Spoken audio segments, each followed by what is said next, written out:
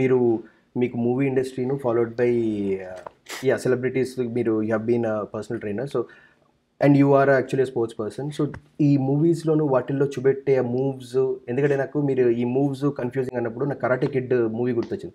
So అవి చూపెట్టేవన్నీ they అలాగే మీరు చేస్తారా, లేదంటే దట్ ఈస్ సంథింగ్ సూపర్ఫిషియల్ అని చెప్పుకోవచ్చా మూవీస్లో చూపెట్టేది? ఇఫ్ యూ ఓకే, కరాటే కిడ్లో కానీ, లేదంటే మన కిక్ బాక్సింగ్ అంటే మన ఫేవరెట్ మూవీ తమ్ముడు, అదేంటి పవన్ కళ్యాణ్ మూవీ తమ్ముడు.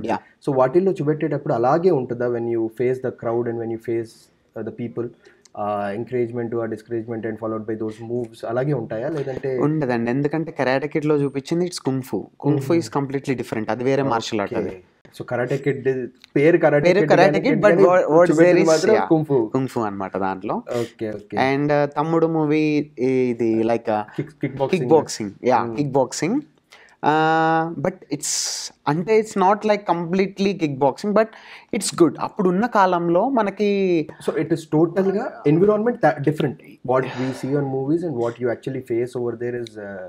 అంటే ఎన్విరాన్మెంట్ ఈస్ ఆల్మోస్ట్ సేమ్ అండి, ఎందుకంటే it's in our country, then most of the crowd is our people, so they will encourage us. But when we go to abroad, as ఏమంటారు, వాళ్ళ country వాళ్ళు ఎక్కువ ఉంటారు, మన వాళ్ళు తక్కువ ఉంటారు.